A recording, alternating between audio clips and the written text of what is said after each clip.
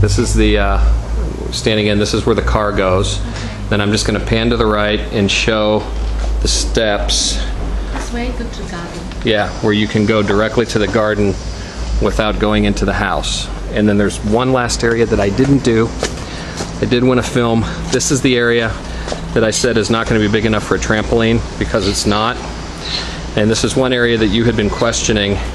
What is this like behind the house where the grill is? And this is just a shaded in area, and then it goes straight back to the pool. So then this gives you the full view or the full feel of the actual area. Okay?